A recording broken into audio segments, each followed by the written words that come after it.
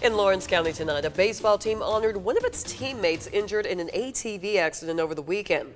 Georgia State Patrol says two 12-year-old boys were injured in the accident Sunday afternoon. Coach Brandon Evans says one of the boys, who was airlifted to an Atlanta hospital, is Torrin Harrison. He played shortstop on the Havoc team. Tonight, the team dedicated their game to Torrin and prayed over his shortstop position. His teammates said it was a sad night hitting the field without him. Just sadness. I was disappointed a lot. I felt so bad.